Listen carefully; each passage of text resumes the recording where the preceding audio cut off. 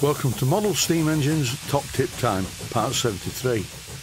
This boat was built many years ago by the owner, who wanted me to rebuild it and make it radio controlled, so I could leave it and another one that I rebuilt for him to different members of his family. When he brought this boat to me for repair, he was 93 years of age, and I needed to do a sympathetic restoration on this model so that it retained its character. This is a clip from the final episode when I was test running it in the bath that I used to have in the middle of my garden. As you can see from this next clip and throughout the video, it really was in a bit of a state. I don't mind the paint finish and the general age of it, it's okay.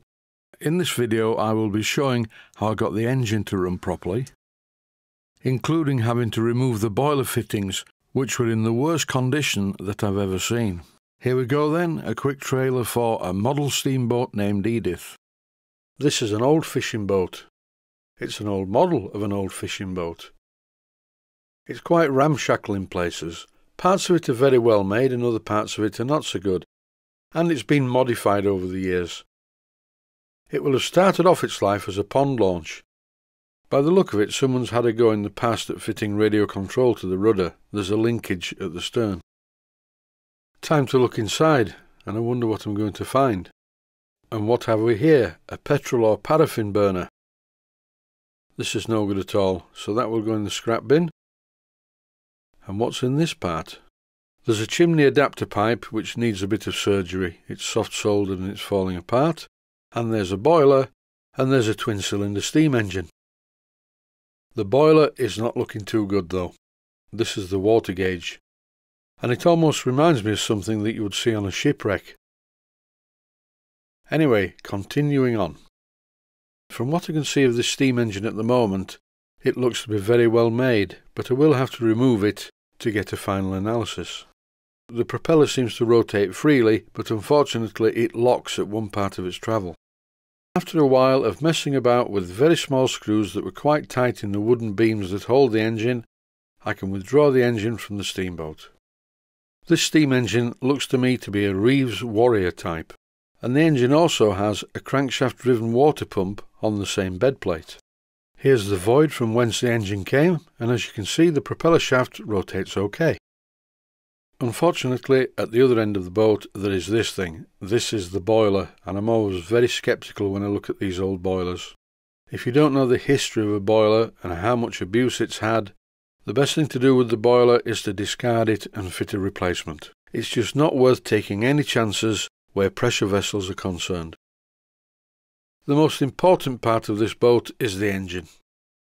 This one to me looks to be good, but I can't tell until I run it, and obviously it's not been run for a long time, so I'm flooding it with machine oil. I will be using some of my other special oil, but I need to use very thin oil first to make sure it penetrates down into the bearings, particularly if they are dry or gummed up with residue. I don't know whether it's going to run or not. I just hope it does. I'm putting some oil into the pipe to make sure that the cylinders are lubricated. It would be very foolish to run the engine without any lubrication in the cylinders. Time to connect the airline and put some air pressure into it. For this first test run I'm making sure that every moving part has got some lubrication. And it really is running well. I'm not putting too much pressure into the engine. There's only about 15 to 20 psi going in there, but it's quite powerful and it's timed well. I can't fault it in any way. I'm not over revving the engine because I'm not sure what's happening inside it in the valve chests and the cylinders.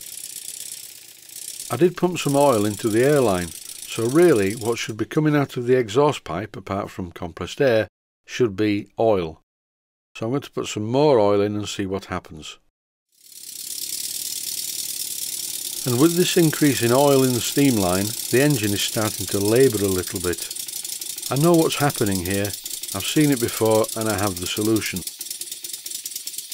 First of all I disconnected the airline, then I took the engine into the outer part of the workshop, sat it on the vise and heated up the cylinders with my blowtorch.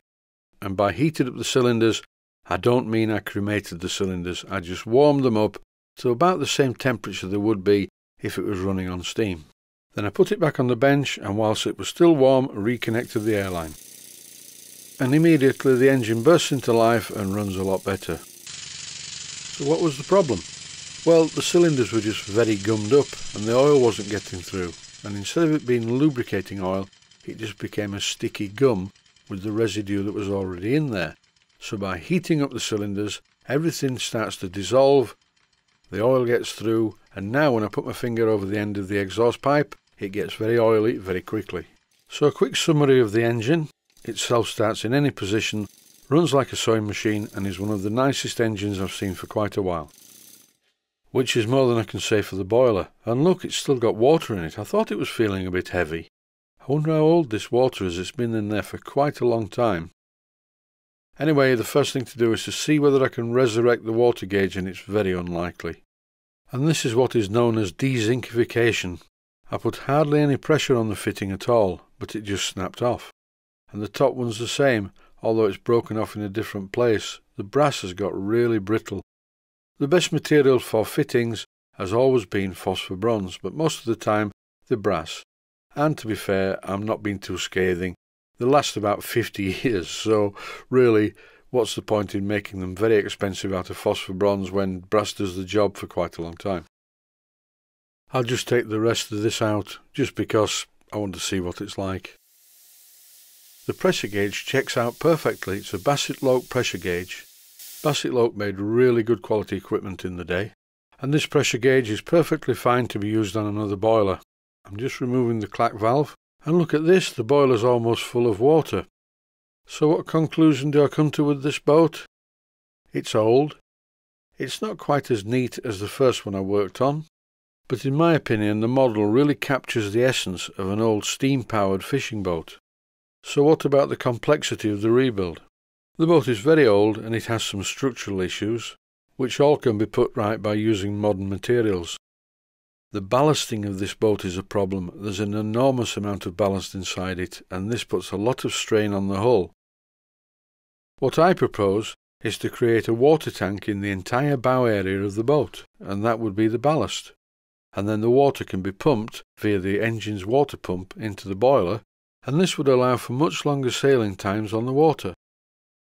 All of the clips that you've been watching have been edited from a video series that I made a while ago. The series is called A Model Steamboat Named Edith, and it's well worth a watch. It's extremely detailed. A lot of the jobs in this video took a while to complete because the hull is made from metal. Lots of pieces of cut-up tin cans soldered together.